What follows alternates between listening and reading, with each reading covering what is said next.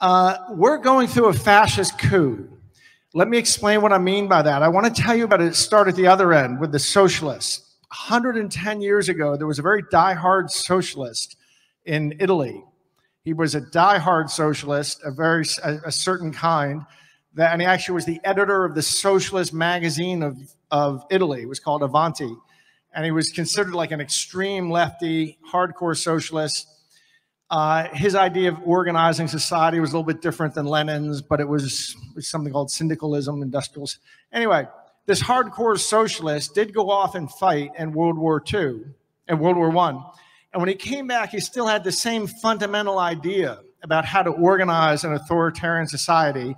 He added a little touch to it that just said, only we who've been bloodied in battle should really set the course of the nation in the future. But he was still the same.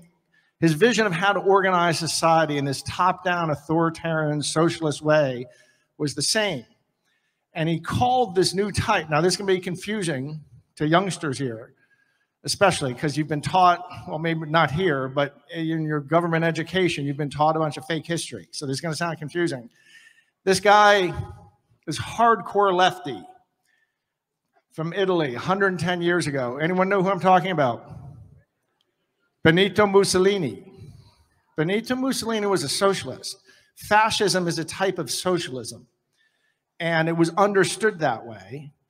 He was the left loved him. He was the proverbial dictator who made the trains run on time. He had a big, so it was only after World War II that we got taught this crazy history that this came from the right. It did not come from the right. The principles, the right, and the principles of our Constitution in America favor the individual over the collective.